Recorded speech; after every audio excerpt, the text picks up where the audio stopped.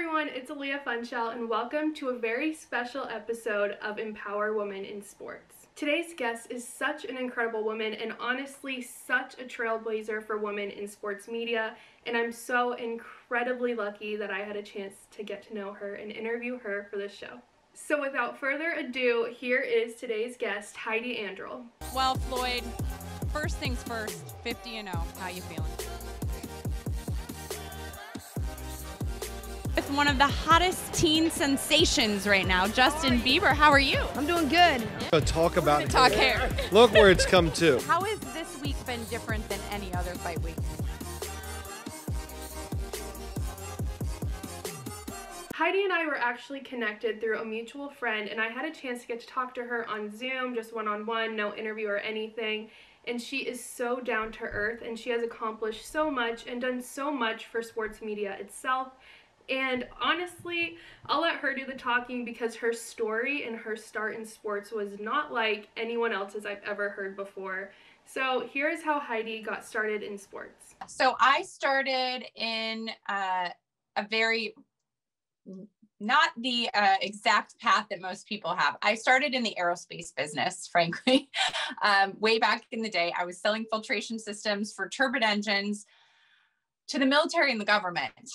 So completely the opposite of what I do now.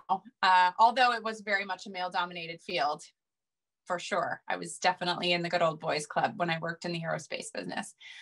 And so from there, I ended up on a show called The Apprentice. I was one of the contestants on that show. And afterwards, one of the other gals who was on my season, her name is Angela Ruggiero, and she's, high up at the IOC. She is a four-time Olympian, played hockey at Harvard, one of the most incredible resumes you've ever seen, and one of the sweetest people. And she, her agent knew that I was from Michigan, and they had, and into hockey. So they had given me one Anaheim Ducks playoff game in 2006. Just as a fan, I was pumped to go, and I was brave and bold and went by myself because I only had one ticket, and I marched into that suite and I didn't look at a single human. I just went straight to the front row and sat. And during the intermission, I got up because I had to go to the bathroom, and I was headed out, and I looked around and I thought, wow, this is kind of a pretty important group of people in here. And one of those people was Luc Robitaille, who is a Hall of Famer, played for the Red Wings. So I knew who he was, and he had just taken over as the president of the Los Angeles Kings. And LA Kings were owned by Phil Anschutz, who runs AEG. So a bunch of AEG executives were there. It was the Bauer Suite. And anyway, long story short, I was like, oh, wow, I'm in good company. I should probably be social. I should probably not go sit up there during the intermission by myself. So I started chatting with those folks, and lo and behold, they had asked what I was doing after the show, and that they were potentially, one thing led to another. And we started talking about how they wanted to create an online video network that rivaled the MLBs. Now, you have to remember, back then, this is how old I am, there was no online video. It didn't exist in sports. So the LA Kings wanted to be one of the first teams to take it to the NHL, to the league. And from there, and we did it. We created, after me telling them that I was not nearly experienced enough nor equipped to actually do this, but I am a fast learner, and I am willing to do it, and taking a serious pay cut to boot. But I was game, and they were game to give me the chance. So we did it. I remember walking into my first day on the job with the LA Kings, a little nervous, actually very nervous, and unclear of exactly what I was even going to do. And there was a Panasonic DVX100 camera with mini DV tapes, those old school tapes, sitting on the desk. And they were like, there you go. And so I, read the manual. I popped the tape in. I went down to the locker room, and on my way to the locker room, I said hello to everybody. Hi, how are you? Walked into the offices, introduced myself. The faces on the men's faces when I walked in their office, they're like, who in the heck are you? And what are you doing in here? Who gave you clearance to be even in this area? And one of them was the general manager. Didn't know that, just walked in and said hello. He ended up being a really great mentor, and all because of that bold willingness to walk into his office. Actually, he was more oblivious than anything. And he used to bring me salary cap homework and put it on my desk as time went on. So he became a real mentor down the line. But initially it was just that. It was me with a camera, and I had these tapes, and I'm like, I don't know how to edit. I called my friend who was an editor for Trick My Truck, this show, and he lived in Burbank. So I'm driving from El Segundo to Burbank, which is traffic could be like 2 hours, and we're editing these little pieces. And then they turned out to be kind of cool, and low budget production, but they were access to the team at the time, which no one ever had. And so Fox Sports West called and said, hey, we love these little vignettes you're putting on your website. Can we use them? And I was like, yeah, if you let me throw to them. So 13 games. At the intermission, it was me saying, and here's a look. It was literally the most crazy. And I guess the reason it worked is because I was just really honest. Like, I don't know what I'm doing here, people, but I'm passionate about this sport. I know the sport well, and I want to give you all this access, and people responded to it. So then the NHL called and said, hey, we love what you're doing. Can you come do that for the league? And so then that's kind of how it all started. And that was in 2007. So way back in the day. And now, 13 years later, I'm still doing it, just on a different sport, but I've covered the gamut from since then to now. So as you can see, Heidi definitely did not have the traditional start in sports, and she really just has such a charismatic aura about her and has gotten herself into situations that set her up for success in the sports industry. Something that Heidi brought up that I think is just so important is that you don't have to compromise who you are and your personality to get these experiences, but you should also try to challenge yourself and get out of your comfort zone to put you in positions to succeed. So there is a balance to that, and I think she explained that perfectly. I always say the most important thing is to be you. The challenge is a lot of us, especially the younger us, does not know who we are yet, right? And so I can say that I was totally guilty of not actually really knowing who I was, but I was really game to learn. And I knew that the only way I was going to learn was by asking questions and by meeting people and asking those people questions and then listening and then, actually implementing what I learned. And so I think the biggest thing, the most important thing is to be you. You may not be a bubbly person. That's okay. Just be you. You may not be a person who even likes to talk to people. I'm actually an introvert in my nature. Like, truly, I would rather be home with a book by the fire than, with a glass of wine doing nothing. But I forced myself out of my comfort zone in those situations because I really wanted it. So I think you really just need to know what your goal is and what you're doing this for, and then call on that for strength and power in those situations when you feel uncomfortable. Earlier, Heidi mentioned that she took a huge pay cut to work in sports and to follow her dream. And as someone that posts about sports and careers all the time on TikTok and everything like that, I have people commenting so much about the salary or just the pay in sports in general. And so this is definitely something I wanted her to elaborate on even more, which is why I asked her why she took the leap of faith to follow her dreams instead of following what makes money. And her answer just gave me chills. And the pay cut she had to take was no joke. So I'll let her explain that because it is mind-blowing. But it just goes to show that if you really want something, go after it and don't be afraid to follow your dreams. So I really believed, I remember sitting in a sports bar prior to getting that ticket, which is also very bizarre. But I remember sitting, having dinner with some friends and watching a game and saying, I can do that. And they all looked at me like, you're crazy.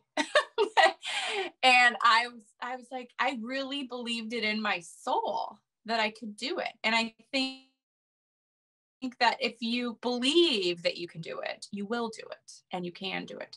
It's when you don't believe in yourself. And I didn't even know this at the time, but as I reflect on it now, I realized that it was that I just truly knew that I could do it, and I wanted to. And so what I put my mind to, I do. And that's been my mantra for the good and the bad my entire life. And I think that in terms of, I don't know if I'm answering your question, actually, I just that I believed in myself, and that's why I chose to do it. The pay cut was tough, but it made it less tough because I was having fun. I mean, if you like, I had a legitimate, $250,000 a year job, and I took a pay cut to $35,000 a year. So like, when I say pay cut, I mean real pay cut. And I did it because that didn't matter to me. I really wanted to change my trajectory, and I knew that this was the way I could do it. And I knew that I wasn't going to be making $35,000 for very long. So that was just the pain point for a period of time. Right. And I think that I really believed that I could do it, and I wanted to do it, and I put the hard work in. That's the other thing that I think a lot of people just don't know what comes with this, is that I was going to work at 8:00 in the morning and finishing at midnight, because I would go to the office in the morning, I would work all day in the office, then I would go to the game, and then I'd work the game, and then I'd come home and I'd do it again. And it was awesome. And I did it at a time where I didn't have kids. So that was possible. But when you find something that you really enjoy doing, it isn't work. And I know that's cliche, but it's true. So as you can tell by just Heidi speaking, she is such an inspiration, and she has accomplished so much, and she knows what it takes to get to the next level into your career.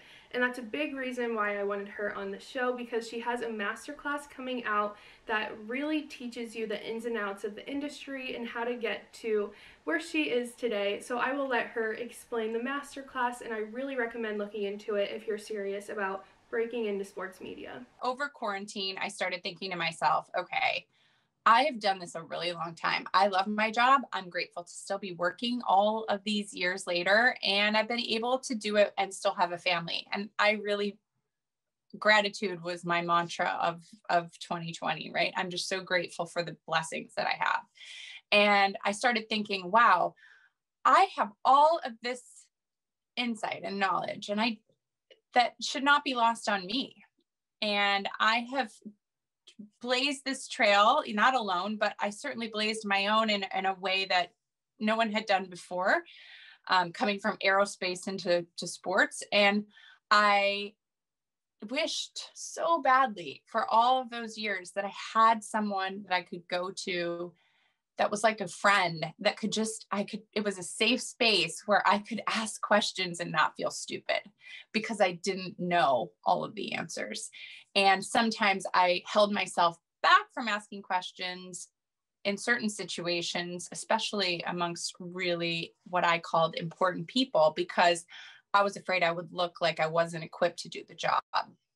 And that was a terrible mindset to have in those instances. But what I wished I'd had is someone I could go to and ask that question and feel safe, and someone who'd been there before, someone who actually knew the answer, not someone who worked in radio for 25 years, not someone who works in the office, someone who'd been in my shoes, who's done it before. And I could go to them and not feel like they were competitive, or, that they were going to say something about me. And a lot of that was my own mindset issue, which I've really worked on. And I talk about a lot in the masterclass that I'm teaching is, getting your mindset straight and how to view competition and comparison, especially in the sports world, which is where we live and breathe competition, right?